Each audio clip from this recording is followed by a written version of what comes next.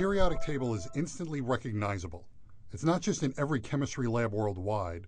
It's found on t-shirts, coffee mugs, and shower curtains. But the periodic table isn't just another trendy icon. It's a massive slab of human genius, up there with the Taj Mahal, the Mona Lisa, and the ice cream sandwich. And the table's creator, Dmitri Mendeleev, is a bona fide Science Hall of Famer. But why? What's so great about him and his table? Is it because he made a comprehensive list of the known elements? Nah, you don't earn a spot in Science Valhalla just for making a list. Besides, Mendeleev was far from the first person to do that. Is it because Mendeleev arranged elements with similar properties together? Not really. That had already been done too. So what was Mendeleev's genius? Let's look at one of the first versions of the periodic table from around 1870. Here we see elements designated by their two-letter symbols arranged in a table. Check out the entry at the third column, fifth row. There's a dash there. From that unassuming placeholder springs the raw brilliance of Mendeleev.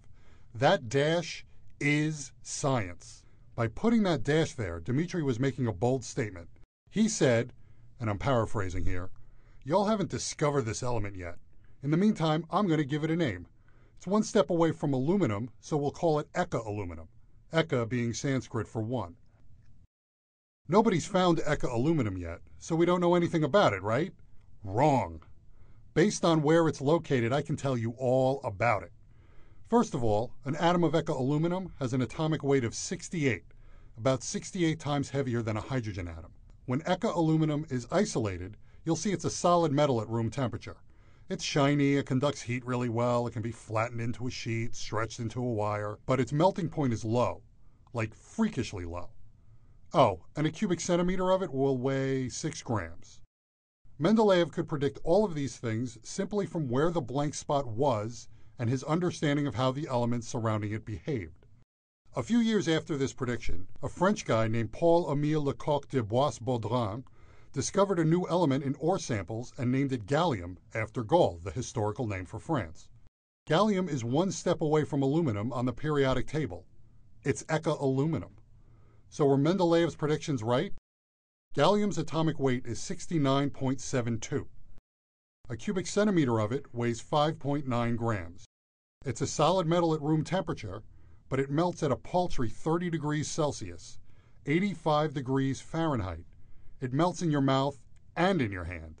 Not only did Mendeleev completely nail gallium, he predicted other elements that were unknown at the time: scandium, germanium, rhenium.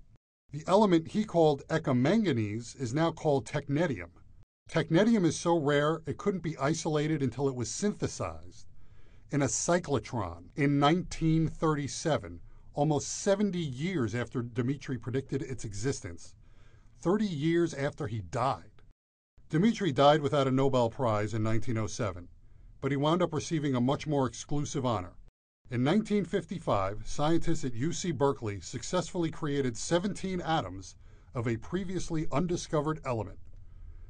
This element filled an empty spot in the periodic table at number 101 and was officially named Mendeleevium in 1963. There have been well over 800 Nobel Prize winners, but only 15 scientists have an element named after them. So the next time you stare at a periodic table, whether it's on the wall of a university classroom or on a $5 coffee mug, Dmitri Mendeleev, the architect of the periodic table, will be staring back.